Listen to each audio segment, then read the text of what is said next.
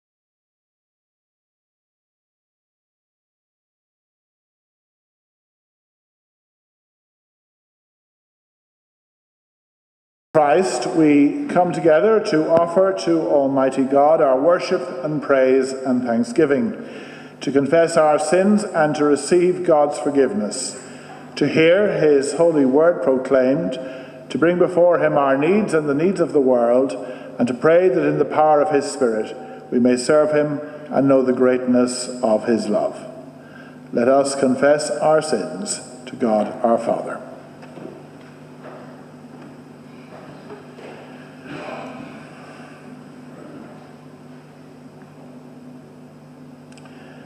Heavenly Father, we have sinned against you and against our neighbour in thought and word and deed, through negligence, through weakness, through our own deliberate fault, by what we have done and by what we have failed to do.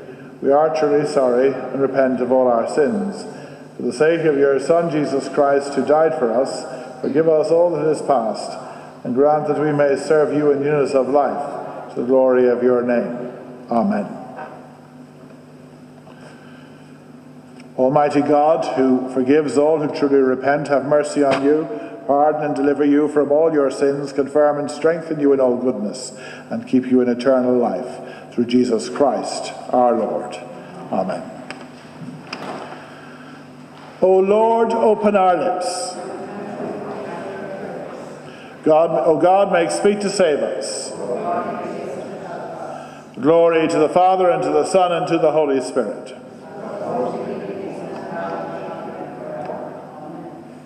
Praise the Lord. Please be seated now for the first reading, the Psalm, and the second reading.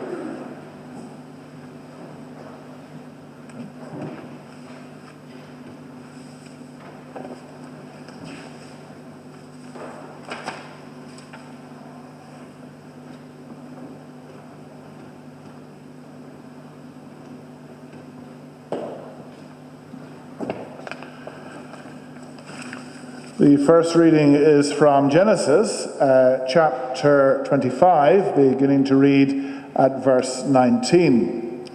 These are the descendants of Isaac, Abraham's son. Abraham was the father of Isaac, and Isaac was 40 years old when he married Rebekah, daughter of Bethuel, the Aramean of Paddan Aram, sister of Laban the Aramean. Isaac prayed to the Lord for his wife because she was barren, and the Lord granted his prayer, and his wife Rebekah conceived. The children struggled together within her, and she said, "If it is to be this way, why do I live?" So she went to inquire of the Lord, and the Lord said to her, "Two nations are in your womb, and the two peoples born of you shall be divided. One shall be stronger than the other, the elder shall serve the younger." When her time to give birth was at hand, there were twins in her womb. The first came out red, all his body like a hairy mantle, so they named him Esau. Afterwards his brother came out with his hand gripping Esau's heel, so he was named Jacob. Isaac was 60 years old when she bore them. When the boys grew up, Esau was a skillful hunter, a man of the field, while Jacob was a quiet man, living in tents. Isaac loved Esau because he was fond of game, but Rebekah loved Jacob. Once when Jacob was cooking a stew, Esau came in from the field and he was famished. Esau said to Jacob, "Let me eat some of that red stuff, for I am famished." Therefore he was called Edom. Jacob said, "First sell me your birthright." Esau said, "I am about to die. Of what use is a birthright to me?" Jacob said, "Swear to me first." So he swore to him and sold his birthright to Jacob. Then Jacob gave Esau bread and lentil stew, and he ate and drank and rose and went his way. Thus Esau despised his birthright. This is the word of the Lord. The appointed psalm is Psalm number 119, beginning to read at verse 105.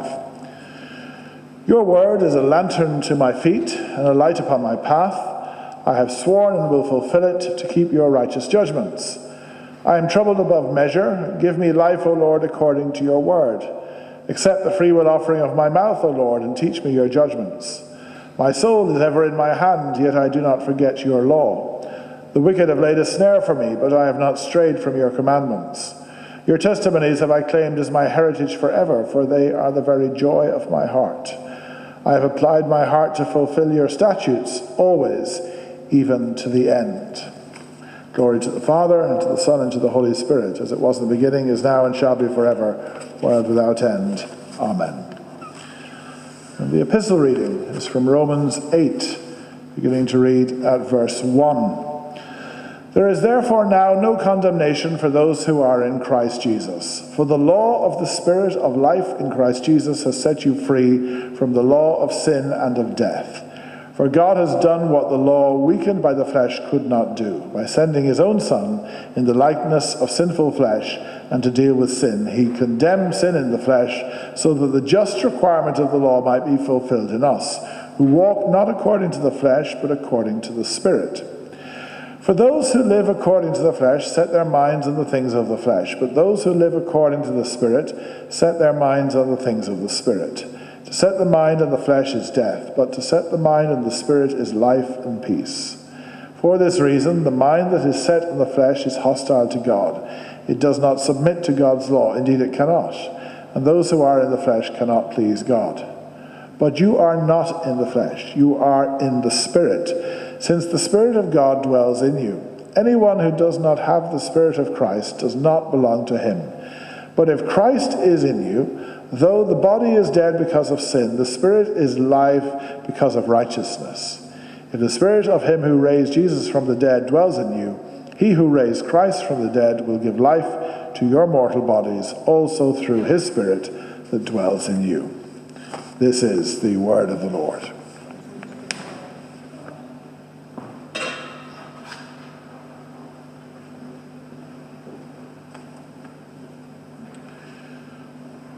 We stand and we say the canticle Te Deum, part 1, by half verse.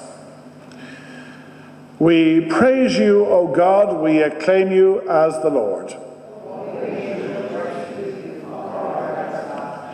To you, all angels, all the powers of heaven.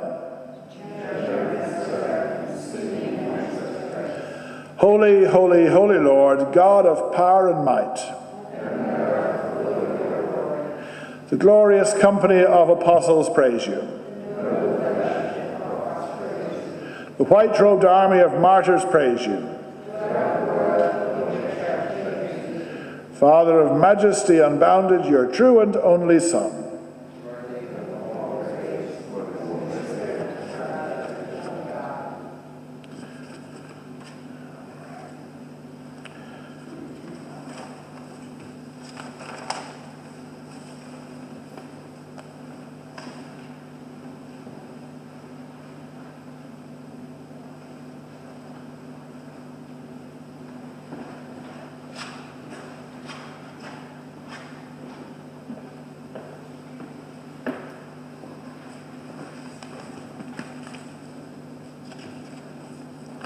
Reading from the Gospel according to St. Matthew, chapter 13, beginning to read at the first verse.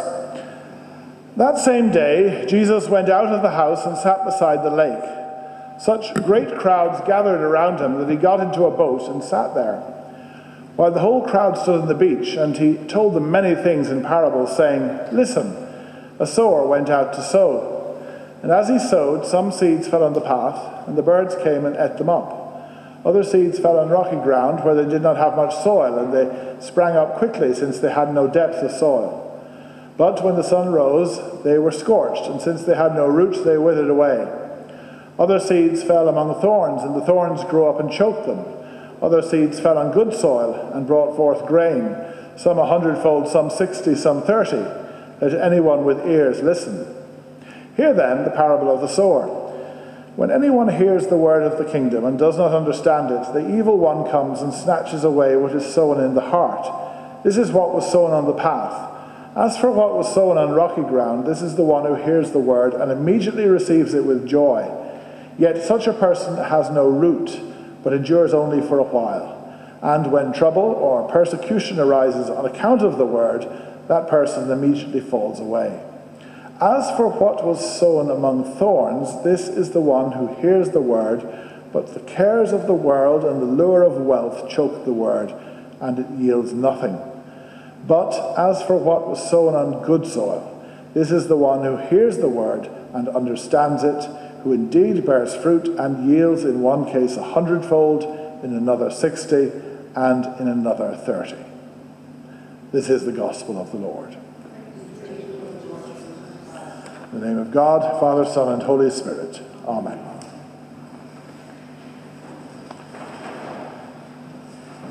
The parable of the sower very conveniently provides us with its own interpretation. Seed, the word of God, is sown in various conditions, and according to the ground on which it falls, the people who hear it, it either prospers or it dies. And even without the interpretation, anyone with a basic knowledge of gardening would understand the symbolism in this parable.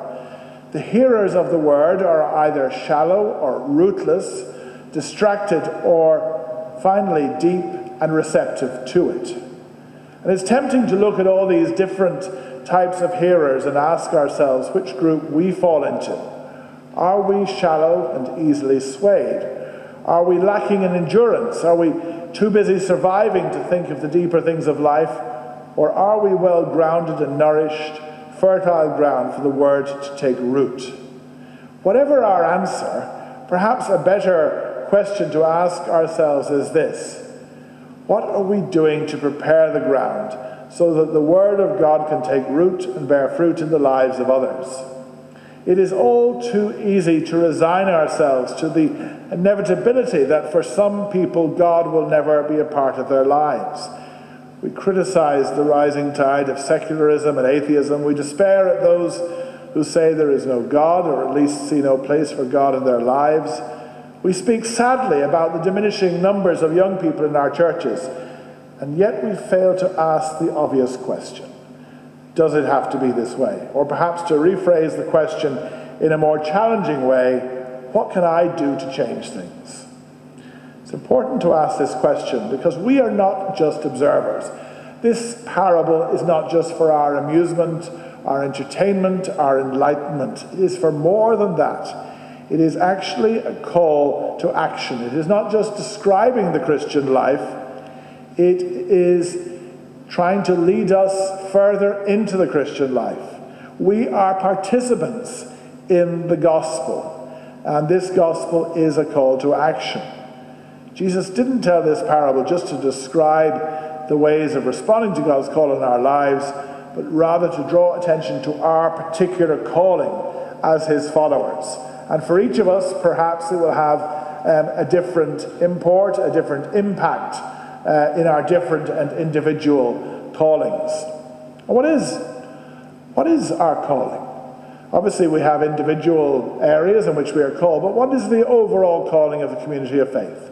It is, we're told, to make disciples of all nations, or in other words, to make Jesus known to everyone we encounter in our lives. Now that might sound very straightforward, but it's not, because we do it in a society which is hostile to that. It's countercultural. We live in a society which increasingly wants to say to us that faith is private, that it's a matter of our individual devotion and fulfillment. We have religious freedom, we can practice what we like, but we shouldn't bring it into the public square. Who are we to tell others about this Jesus? What's it got to do with anything? And the tragedy is that we have largely given in to this pressure and allowed the gospel to be marginalized by being ring-fenced into some sort of private domain. Ironically, and it really is ironic, in the lockdown, faith began to seep out into society through electronic media, when more people than ever before engaged in following or worshipping than normally do physically on a Sunday, on a weekly basis. Faith as I say, was squeezed out of one arena as our churches were closed, but it found a new home. And in doing so, I think actually something has happened which perhaps will not be entirely reversed, because it challenged the notion that we Christians belong behind locked doors, separated and far removed from the real world. The truth is that the message of Jesus is personal, but it's not private. It is of its very essence public. Jesus was and is political. Look at the very beginnings of his public ministry in the synagogue in Nazareth, as recorded in Luke chapter 4. The Spirit of the Lord is on me, because he has anointed me to preach good news to the poor. He has sent me to proclaim freedom for the prisoners, recovery of sight for the blind, to release the oppressed, to proclaim the year of the Lord's favor. Bear in mind the context of this, in the context of Roman oppression, and try and argue that Jesus did not preach a radical political message. And this isn't an isolated passage. Look at the Sermon on the Mount and you see the same upturning of the social order.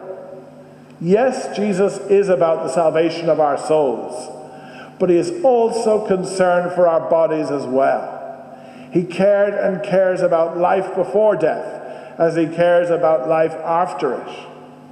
We must fight against the privatization of the gospel. Archbishop Tutu once said that if we are to say that religion cannot be concerned with politics, then we are really saying that there is a substantial part of human life in which God's will does not run. If it is not God's, then whose is it? That's a stark question. If it's not God's, whose is it? So the gospel doesn't exist in a vacuum. It has and had and continues to have deeply practical implications. So a vital part of our calling is to prepare the ground for the Word of God. We expect far too much of people if we think that they will become followers of Christ just because we tell them that it is the right thing to do. The great theologian Walter Brueggemann once said that people are not changed by moral exhortation, but by transformed imagination. And maybe when we realize the truth of this, it will release us from a burden, because it just may be that we're trying too hard, or maybe we're trying to do the wrong thing. We're trying to make clones of ourselves when we are really called to make followers of Jesus. How many of us, when we give off about the disinterest of our children and others who have lapsed, as we call it, how many of us are really sharing the difference that Jesus makes in our lives on the other 6 days of the week? Young people in particular are hugely sensitive to integrity and genuine commitment. And however much we preach the importance of going to church, it is a futile exercise if what is read and said and sung and prayed and preached is not rooted in and motivated by a love of Christ, which is enacted during those other days of the week. And I think that is the real crisis the church faces today. It is one of integrity. We're calling people into an institution when what they are looking for is a relationship with God, a transformative relationship that empowers them to be the people that God wants them to be and to do the good things that they are able to do. We're not engaging effectively with spiritual hunger. We're not in the marketplace. We're not sharing the vision. We're keeping it to ourselves and denying it the air it needs to breathe and to flourish. And perhaps we need to learn from our experience of the lockdown, where we started to engage with more social media, with video and streaming services, etc., all these things.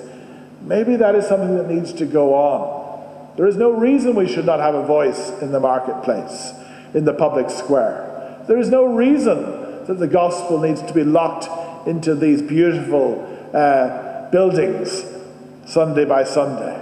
It needs to be set free. What we're called to is very simple. The contemporary theologian Steve Chalke puts it like this: it is not our job to make anyone believe. Our responsibility is simply to love God and love others. Our communities are transformed because through us God walks our streets, feels their pain, hears their cries, and responds to their needs. So we have to walk our streets. We have to feel the pain that is out there. We have to hear the cries, and we have to respond to the need. It is in this way that the ground is made receptive to God's word, that it may be holy ground, and we truly exercise our discipleship of Jesus. May we follow him, and in that following, inspire others to walk in his way. Amen.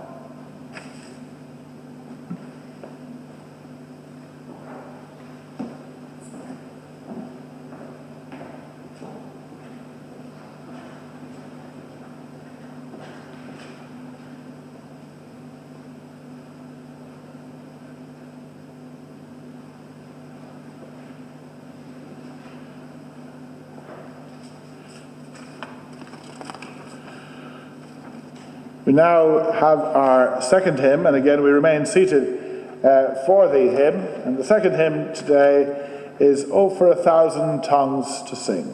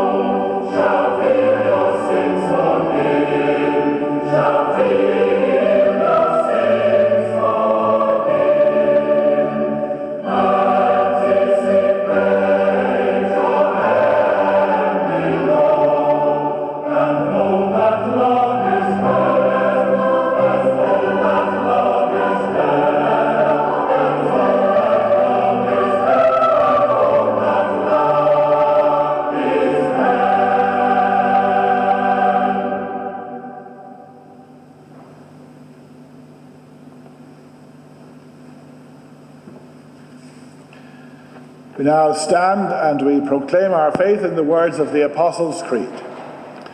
I believe in God, the Father Almighty, creator of heaven and earth. I believe in Jesus Christ, God's only Son, our Lord, who was conceived by the Holy Spirit, born of the Virgin Mary, suffered under Pontius Pilate, was crucified, died, and was buried. He descended into the dead. On the third day he rose again. He ascended into heaven. He is seated at the right hand of the Father, and he will come again to judge the living and the dead. I believe in the Holy Spirit, the Holy Catholic Church, the communion of saints, the forgiveness of sins, the resurrection of the body, and the life everlasting. Amen. The Lord be with you. Let us pray. Lord, have mercy. Lord, have mercy. Our Father, who art in heaven, hallowed be thy name. Thy kingdom come, thy will be done on earth as it is in heaven. Give us this day our daily bread, and forgive us our trespasses, as we forgive those who trespass against us. And lead us not into temptation, but deliver us from evil. For thine is the kingdom, the power, and the glory, forever and ever. Amen. Show us your mercy, O Lord.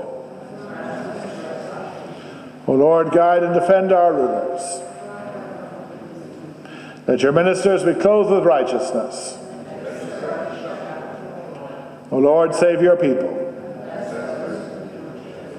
Give peace in our time, O Lord. O God, make clean our hearts within us. We join together in the Collect for Peace. O God, the author of peace and lover of concord, to know you is eternal life, and to serve you is perfect freedom. Defend us in all assaults of our enemies, that we, surely trusting in your protection, may not fear the power of any adversaries, through Jesus Christ our Lord. Amen. And we continue in our intercessions, the bidding, Lord, in your mercy, the response, hear our prayer. We pray for our church. We pray that as a church we may respond to our calling to share the good news in different places, to go outside beyond the walls and the boundaries of our churches and our communities, to reach out, to share that love, that gospel of hope, of healing, of reconciliation. Give us courage, give us strength, give us wisdom, but most of all, give us your love. Lord, in your mercy. We pray for our world broken by division, by greed, by a pursuit of individual happiness and success. We pray for all those who are suffering through the coronavirus and its various impacts. We pray that as peoples and societies throughout our world, we may reach out to all those who are hurting, all the vulnerable who suffer on the margins of our society, all those who are hurt first when there is greed and violence and self-centeredness in our world. Help us to spread your message of mutual love, of interdependence. We think of the model of the body of Christ, how it binds us together as church. And perhaps we can extend that into our world. Look upon all its peoples, whether Christian or otherwise, as parts of the body of creation, of God's love, and so extend them the respect and care they deserve. Lord, in your mercy. We pray for our own community, for its own particular needs at this time, for those who are suffering through illness or anxiety, those who are coping with loss at this time.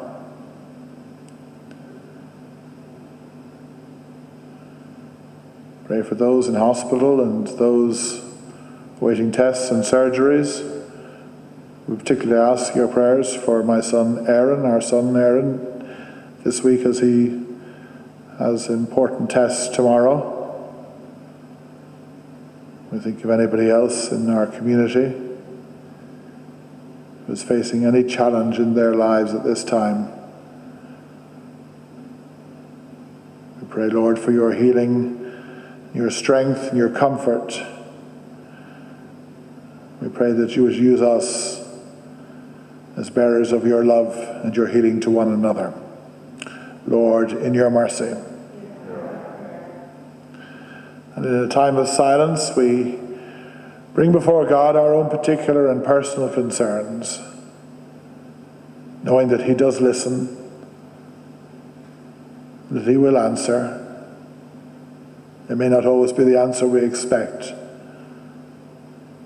but he is there for us.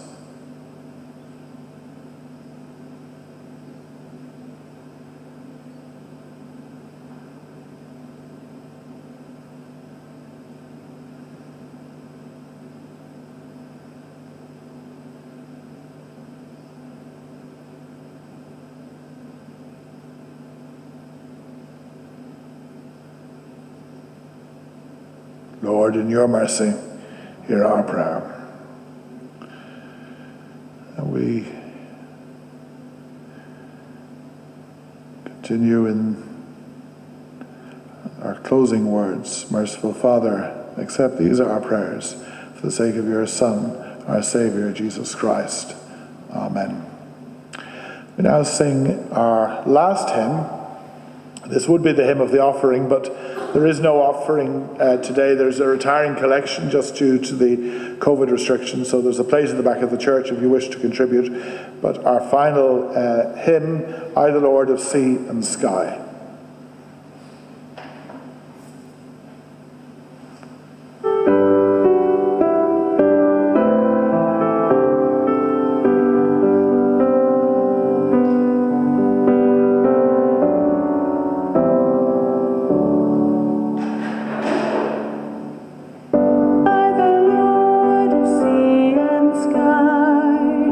I have heard my people cry.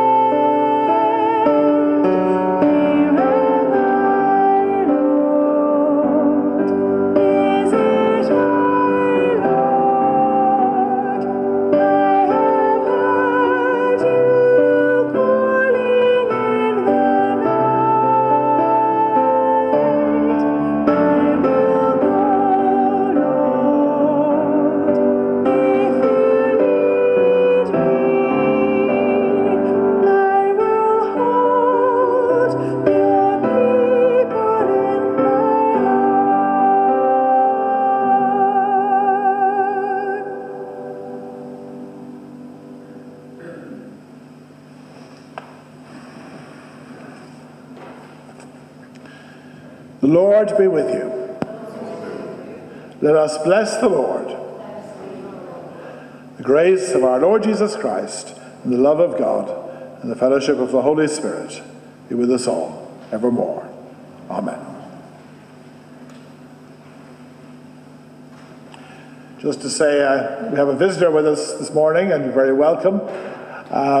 Remind me of your name? Florence. Delighted to have you with us. I'm afraid we can't have coffee after church because of the COVID, but hopefully you get a chance to meet a couple of people. You're very welcome.